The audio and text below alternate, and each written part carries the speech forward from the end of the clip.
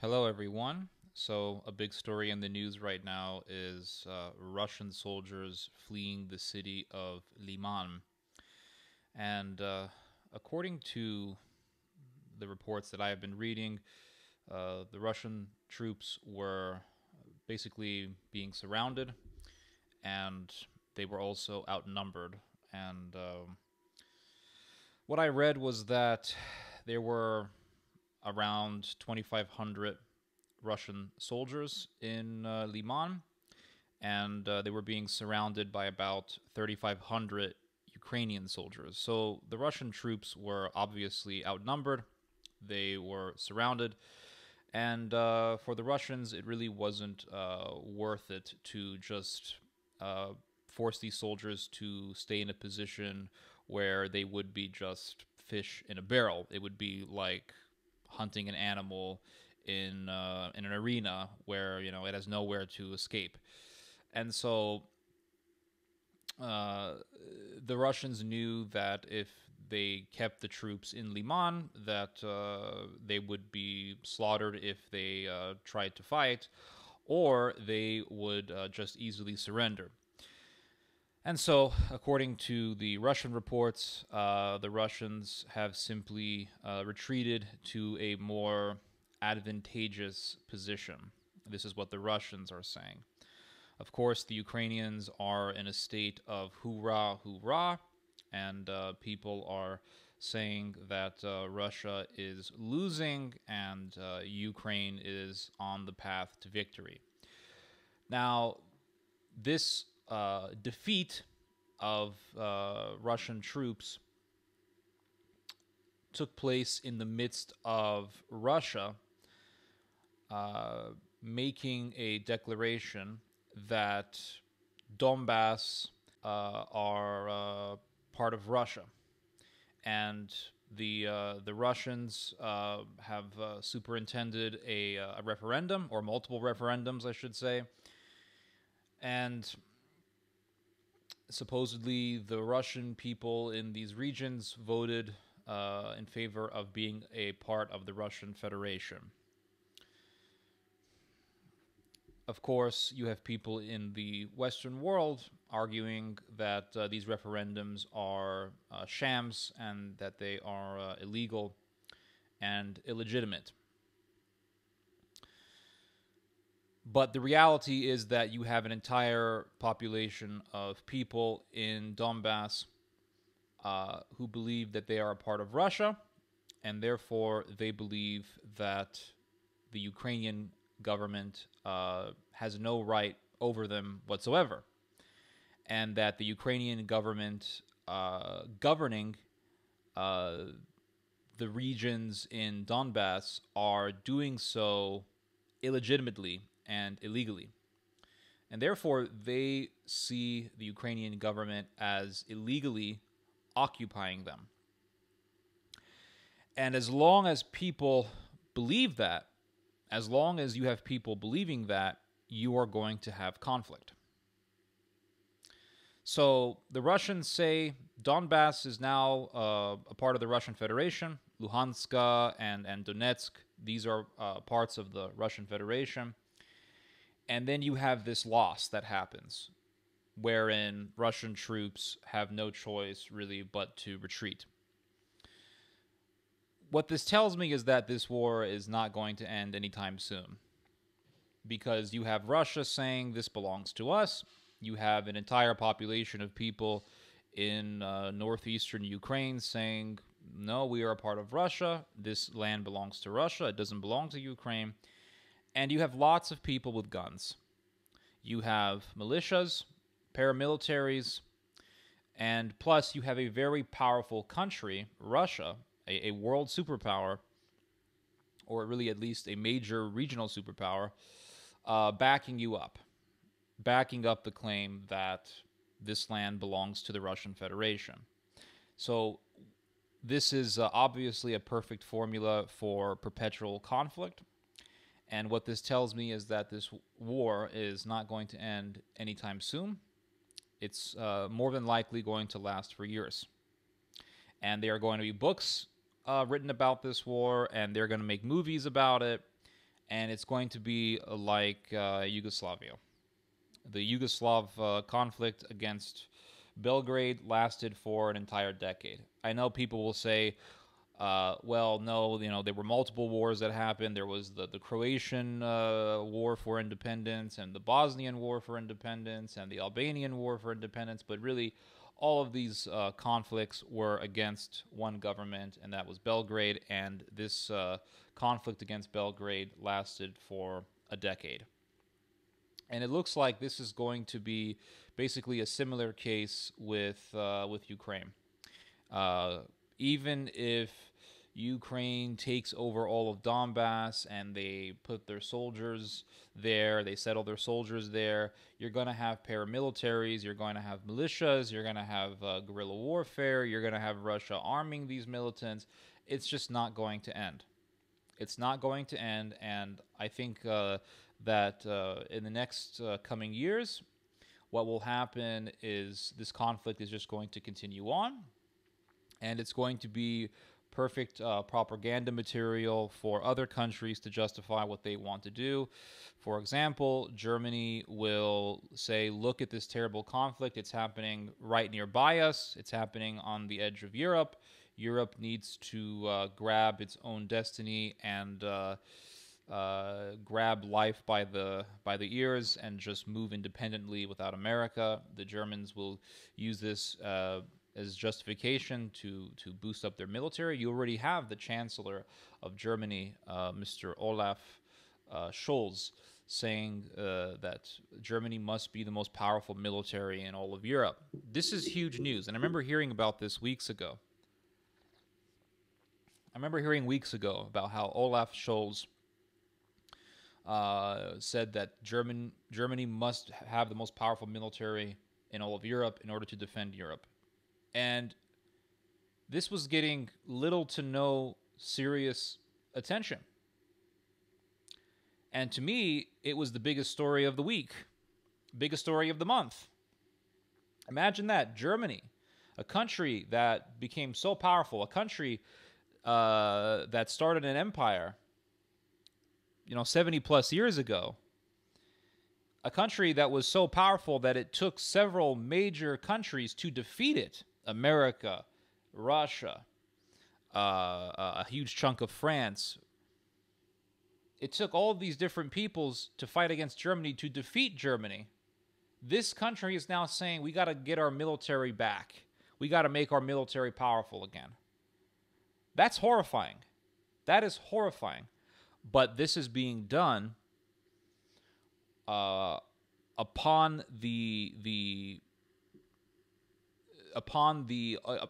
of the attention that this war in Ukraine is receiving. Because this war in Ukraine is happening, Germany is now saying we got to bring our military back, and nobody is disagreeing.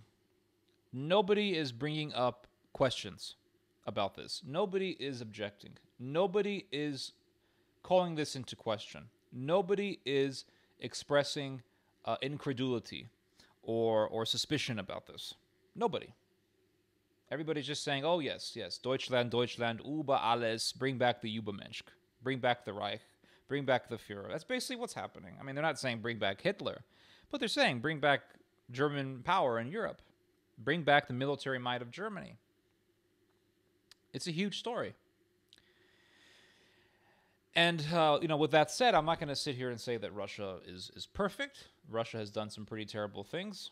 The way I look at it is a leopard does not change its spots. A zebra doesn't change its stripes. European countries were in perpetual conflict for millennia. These past 7+ decades have had an unprecedented amount of peace.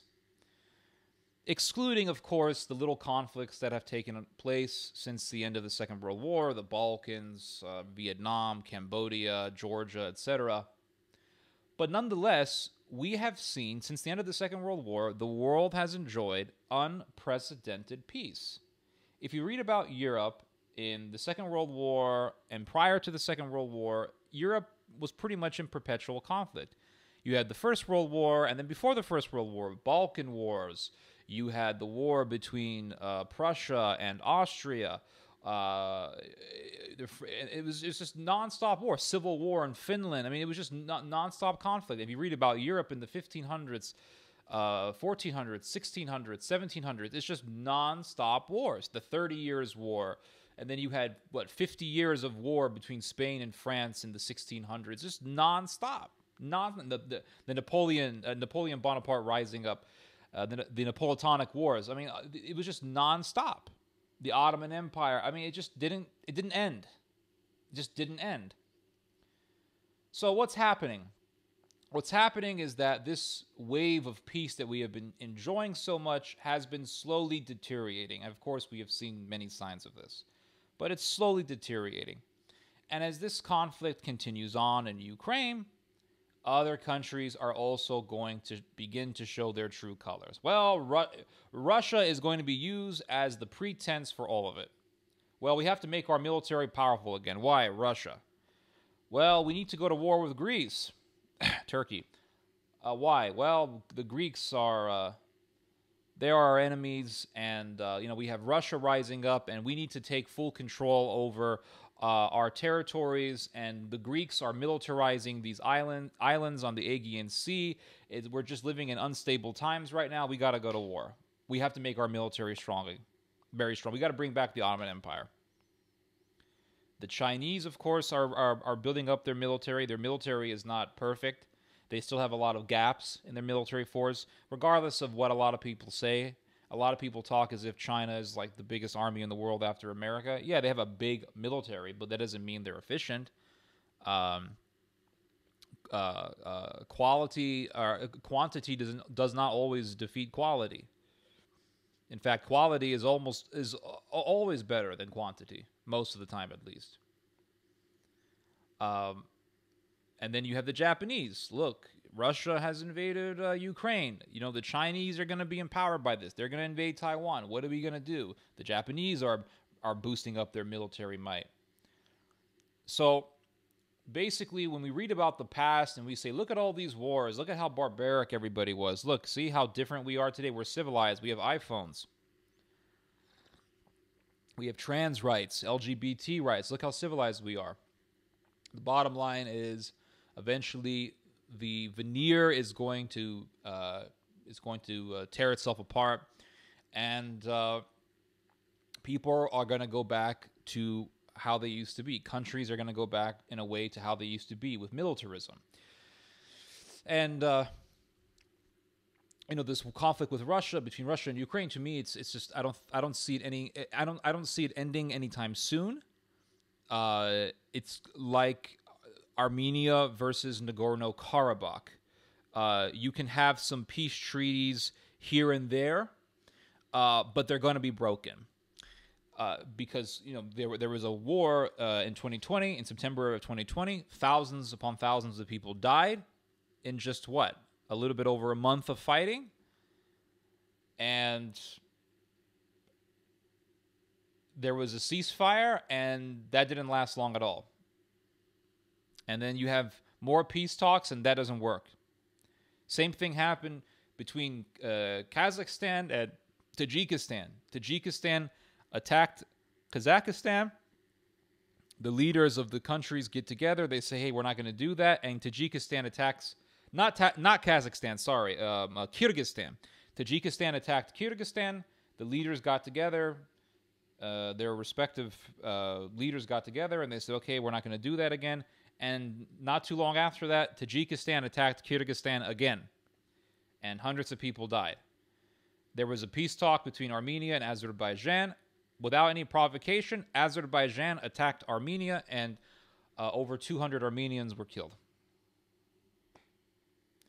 So the hatred, the antagonism between Ukraine and Russia goes back a long, long ways. It goes back a very long ways. Initially, Ukrainians didn't call themselves Ukrainians. They called themselves Ruthenians. And it wasn't until, I want to say, 1920s, maybe before that, a little bit before that, that they started calling themselves Ukrainians.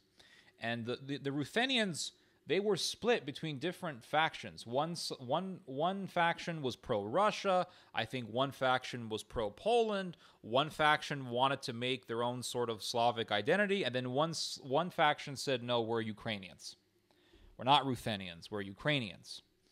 And that faction became the dominating faction. And eventually, the Ukrainians, they wanted independence from Russian power. They fought for it.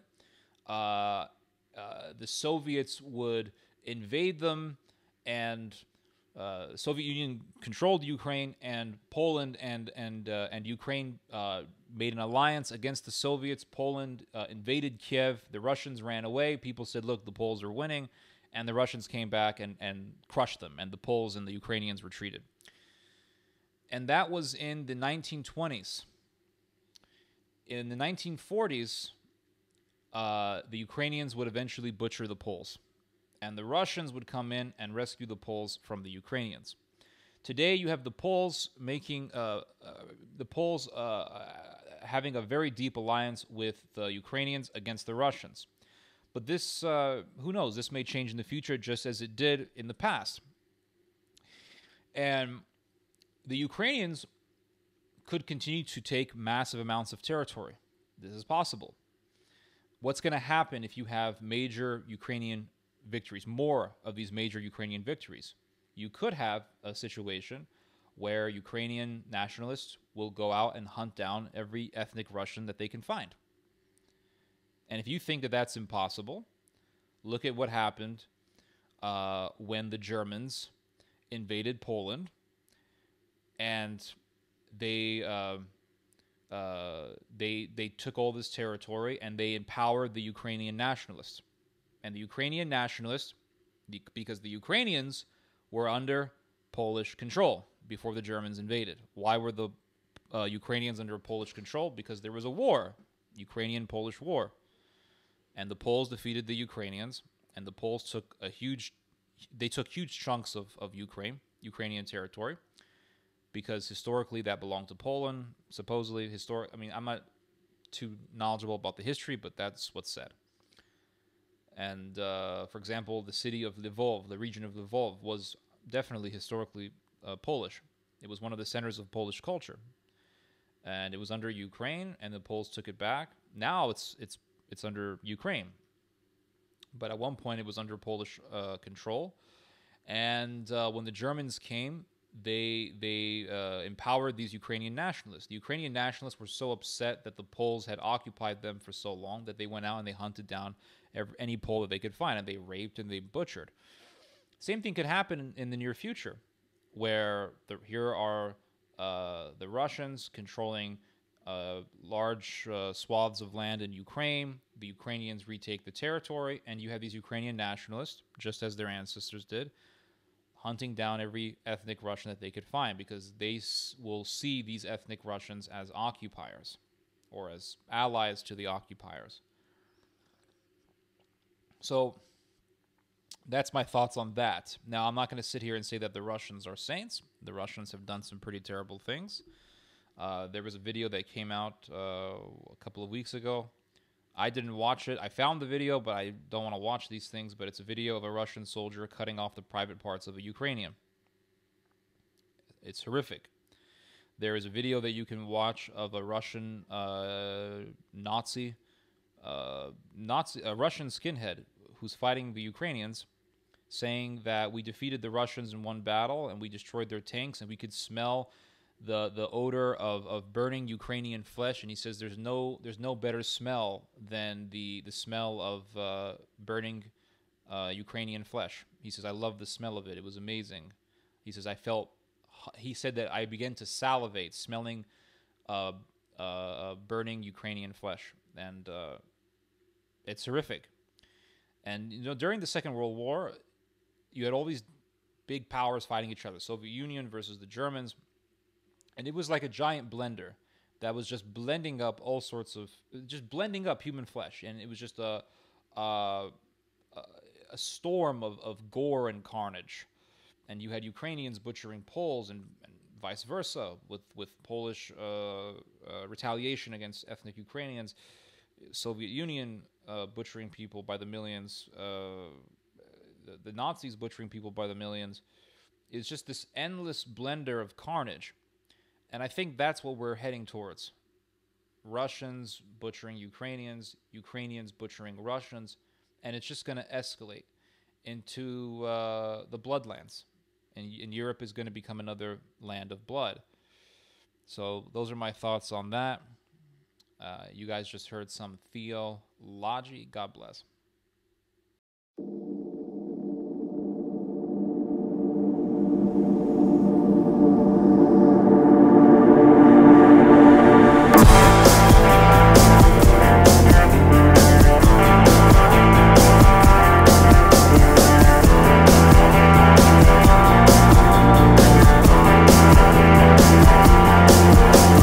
Wieńce zetlałe, wyschnięte w pył. Królestwo zdobyte i utracone. Refleksy pełnych chwały dni. Ile wyszarpnę, nim przyjdą po mnie.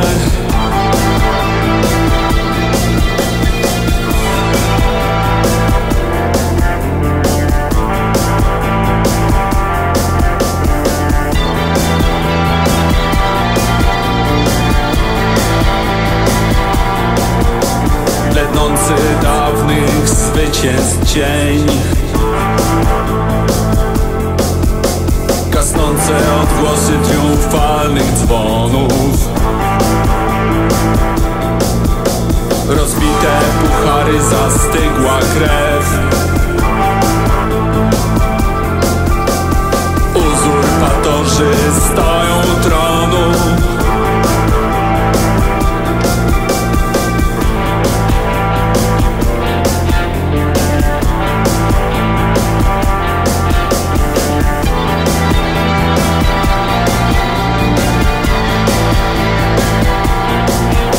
Ostatni widok w gasnących oczach.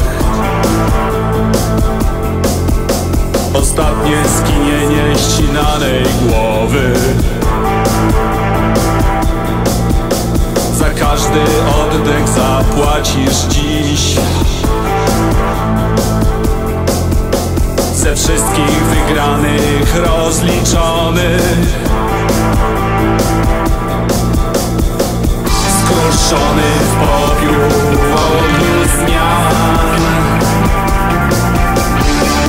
Czekam na falę, co ma mnie zmyć. Wbijając palce ciągle trwam. Wczepiony w piach opadam z sił. Skruszony w popiół w ogniu zmian.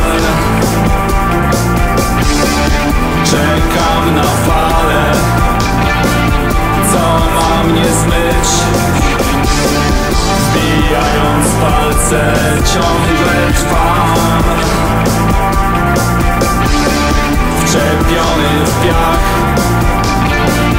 opadam z sił. Skruszony w popiół w ogniu zmian.